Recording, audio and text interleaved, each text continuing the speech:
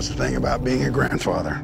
I get to do all the things I wish I'd done with my children. We actually got to do a bit of what they called a cowboy camp, which was really a pack ride with a few of the actors. Bunch of actors pretending to be cowboys for 4 days, like disaster. Oh, yeah, it sounds terrible. Yeah. It was so fun. It must have been so annoying for anyone watching us, though. Yeah. The real cowboys? But they were like, oh, I need you more than ever.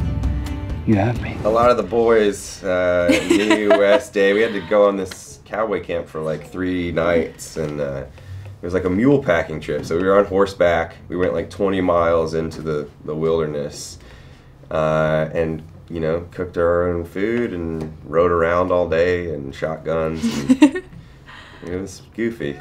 It was real goofy. A lot of city boys on. It was like city slickers. We had real cowboys with us. One guy was a sort of Paul Bunyan type.